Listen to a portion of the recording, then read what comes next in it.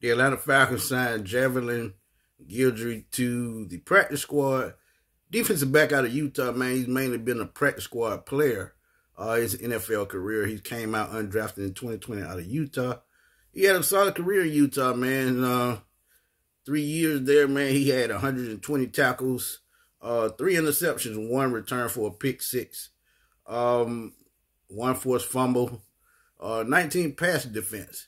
So he had a pretty solid college career. But I think the way he keeps moving around is because of his speed, man. He's ran a 4.29 at the combine, and I think that is probably his main go-to thing. He's 5'9", about 185, so he's not a big cornerback. So when I look at that, I think he can cover, but I think his closing speed and his overall speed are probably key to his game. He would probably be a slot corner if he made the team, but this seems more like a special teams move to me as well, because he would probably make one hell of a gunner running that damn fast.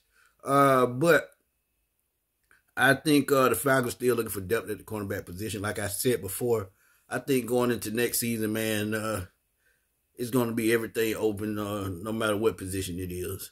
I think only 2 to 3 solidified starters going into next year, and that's Grady Jarrett, Jake Matthews, and Chris Lindstrom. AJ Terrell as well, I'm sorry.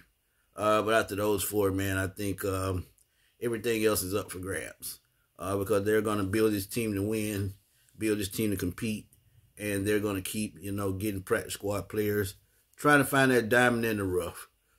So when you look at it, I think the Falcons are headed in the right direction. I think Austin Smith is doing the same thing.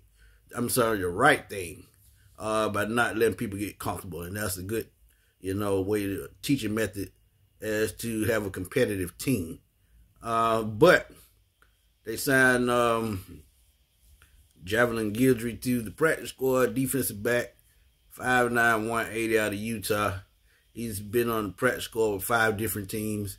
And I think the Falcons are going to see what he can do. They know he can run, but what does his skill set offer? I think we'll find that out soon. Could we see him before the season over? Is a possibility. But that's my news for today. Y'all let me know what y'all think. Drop those comments.